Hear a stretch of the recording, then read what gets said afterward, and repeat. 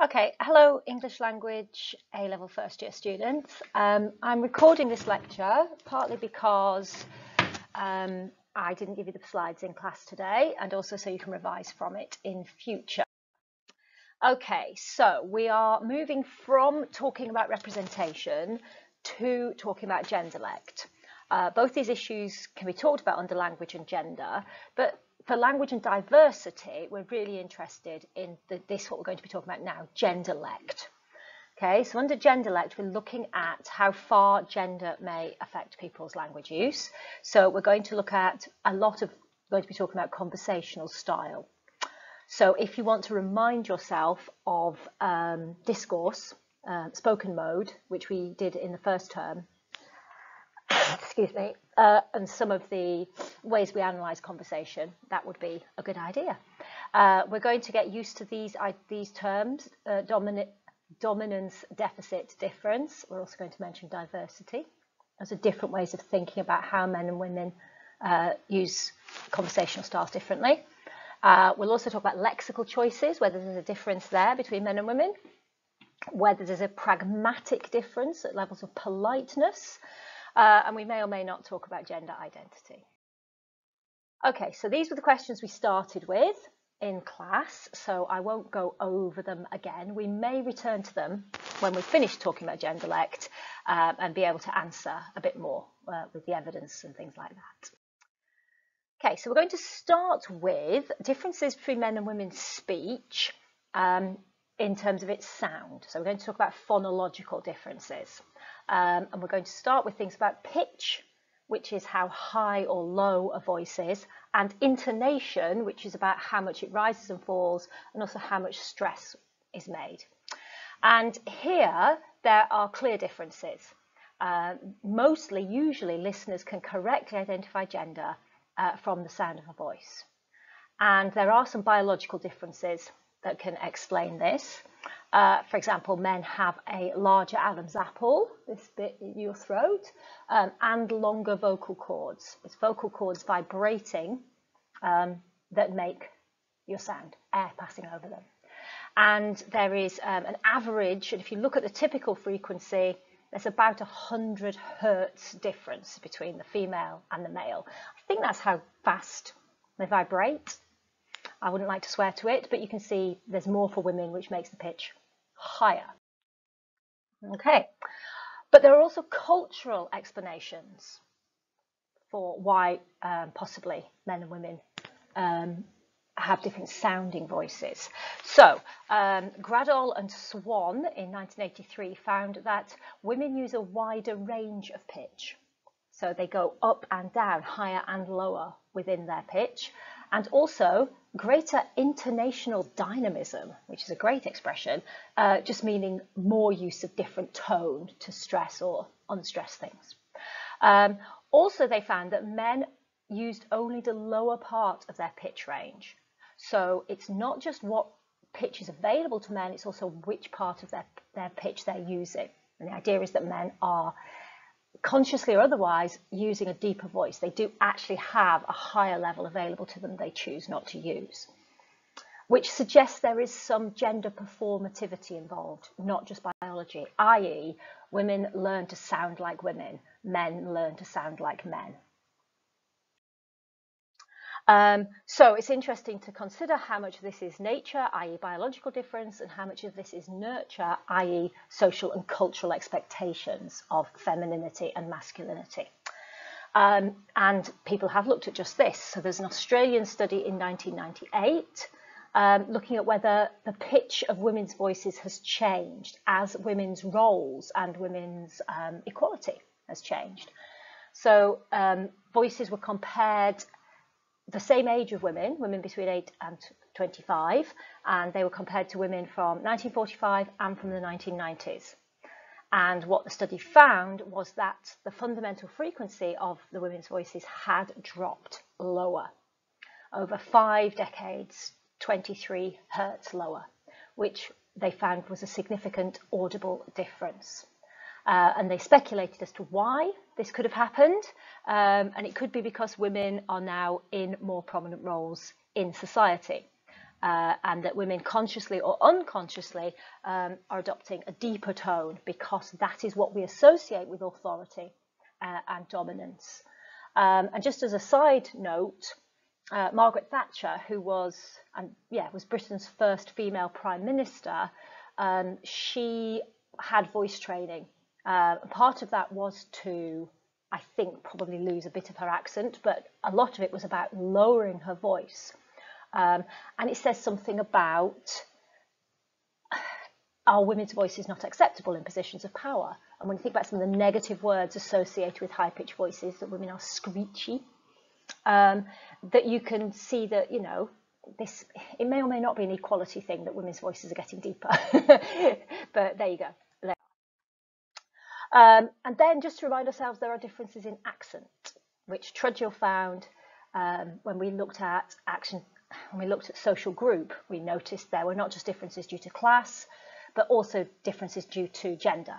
So Trudgill found there was a lower frequency of non-standard pronunciation in women than men of the same class. So all of the variables, gender did seem to make a difference, and it seemed to suggest men had stronger regional accents than women.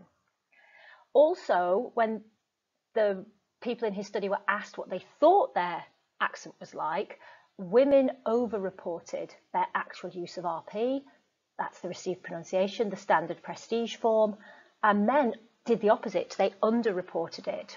So Trudgill suggested this was due to women being more status conscious, and particularly for what was overt prestige, the prestige that comes from the standard form. Now that was in 1972, so that's a long time ago. Milroy's Belfast study found in some cases that difference was reversed, and the place where that was reversed was where the men were unemployed and the women in work. So that allowed her to slightly change what Trudgill had argued, and she suggested it's the density of social network rather than some sort of feminine attitudes that explain the difference in accent. Okay, but mostly what we're going to be studying is women and men's talk, how they speak, what kind of language they use, and we'll look a lot at the differences between, if there are any, how men and women like to engage in conversation. And there are 4 main models that we are going to talk about. And these are listed in the chronological order in which these studies were published. So the first way of talking about gendered language, gendered spoken language, we now call a deficit approach. And the lady who produced, the woman who produced this work, was looking at how women's speech could contribute to their lack of power and status in society.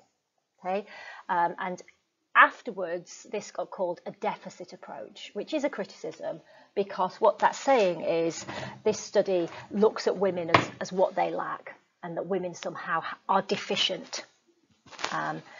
This was countered by a new way of looking at the difference in men and women's conversational styles, and particularly the issue of why men seemed to have more power and authority when they spoke. And these studies we now call dominance studies. And they were much more interested, they didn't want to look at women's speech so much, they were interested in how men's speech style, particularly in mixed gender conversation, leads them to dominate women in conversation. That hence dominance. And then a little later on, that study was questioned by theorists who were more interested in the idea that men and women have completely different styles of conversation. So these studies just looked far more at single gender talk, looked at women talking with women and men talking with men. And they looked at the genders as if they are distinctive subcultures with completely different styles of talking. And it's this which leads to miscommunication. So they're saying men don't dominate women, it's just that men and women have a different way of talking, which leads to men dominating women. And then finally, in the 2000s, we've now got this argument for diversity, which focuses on the differences within male and female speech. And the diversity approach disputes whether gender has a major effect on language use at all. So why it's called diversity is because it wants to say the other aspects of things we talk about, like social class, like region, like age, like profession, have far more effect. The effect of gender is minimal compared to those things, and that two women will talk very, very differently from each other, despite the fact that they're the same gender, because all these other factors will make an enormous difference.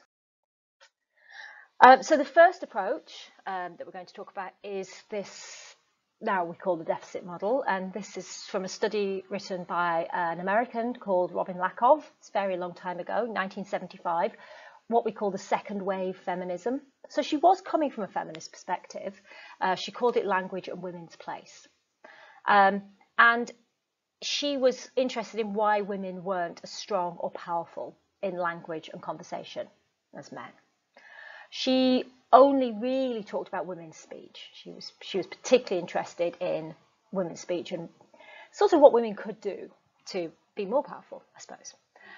So she was focusing on those features that she believed made women's speech weaker and less authoritative than men's.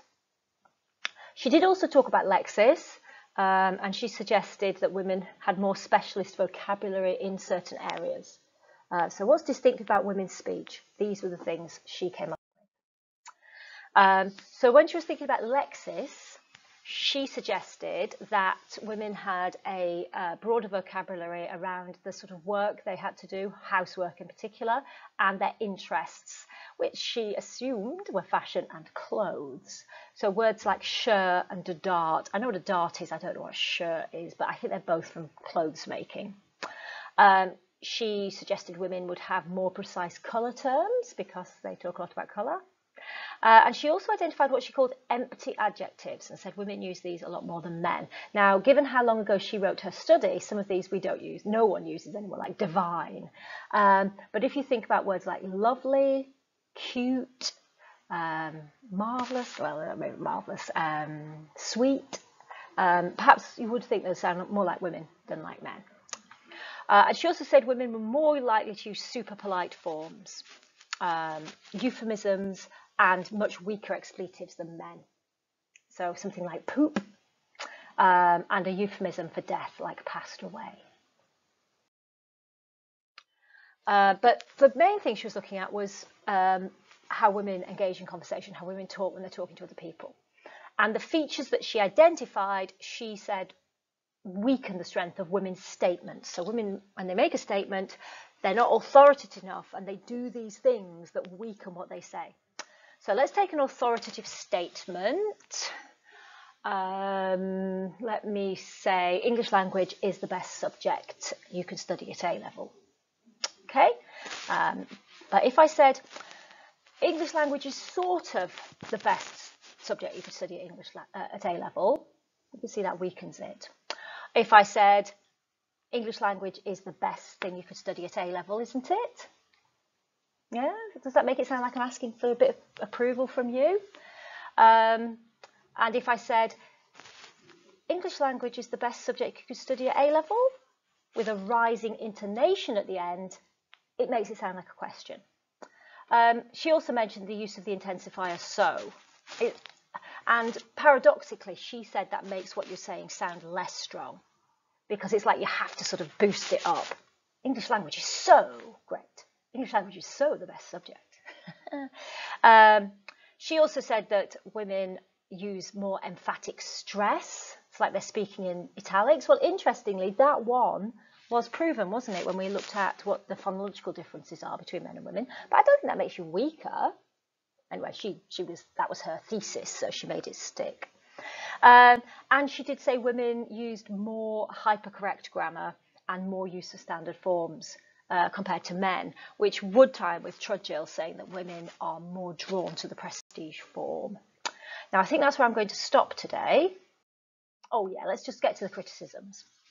Okay, so the criticisms of Lakoff, well, calling it a deficit model is a criticism, basically saying women are rubbish. or women's language is rubbish at least. So these are some of the arguments. Not all tag questions are weak. So just saying tag questions is a bit broad. They can be used in more powerful ways. So you'd have to be more specific about what or how women use tag questions that are weak. Yeah, what's the point of saying women have specialised lexis here? Men may have more specialist lexis there. Yeah, that's just, it may be a difference between men's language and women's language if you can identify the interests, I suppose.